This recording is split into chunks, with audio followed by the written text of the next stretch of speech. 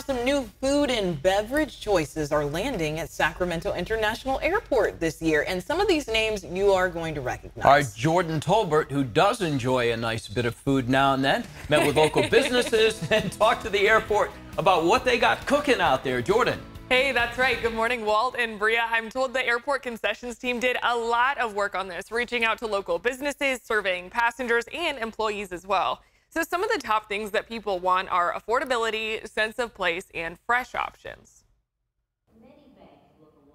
Changes are around the corner at Sacramento International Airport, and soon you'll have new options to choose from in both terminals. It'll be a good draw, definitely. You definitely want like a healthy or a fun option, not just like a fast food restaurant or something. The current leases will expire within the next year and a half, 2 years, and the changes will happen in 4 phases, which you can see on your screen here.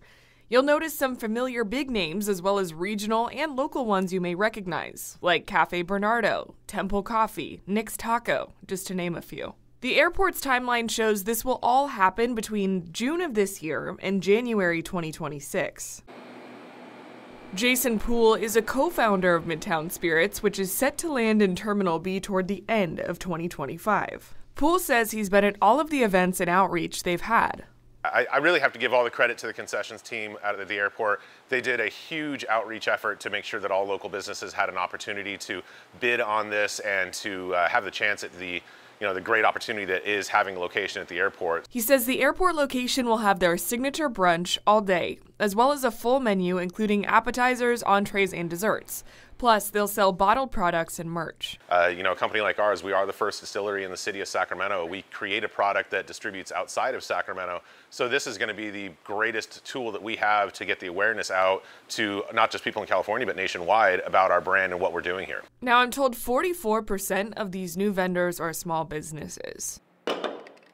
Daniel Yamber, general manager of New Helvetia Brewing Company, says being in the airport is great exposure for people who wouldn't normally see them. You see some of these brands in the airport and you're like, we're not one of those people. We're not as big as that. So when they came and reached out to us, we were like, wow, could be a big opportunity just, not only to share our brand with new customers, but to, to have another outlet to sell our beer through and increase revenue here. And I'm told the absolute soonest that things could open is in July, and there are a lot of new places coming to the airport, so head to our website, abc10.com, for that information. Really exciting. Yeah, that's great. I mean, if you get to your destination, you get to the gate early, it's like, hey, we got here early, there wasn't much of a line, we got 2 hours to kill. Now you got some good choices, right? Yeah, and it's so funny because once I get to the airport, no matter what I've eaten right before I go there, I'm always hungry. Right? Oh, yeah. I'm like, I need a snack. It's and all right there. You're like, I can't get it. I mean, you can bring it on the plane, but you're like, I need something now before we're stuck on the plane for a few hours. I don't know what it is, but right when I walk in, I'm like, I need something now. You're excited about traveling. Right. That's understandable. Worked up an appetite. All right, thank you, Jordan. Good to know.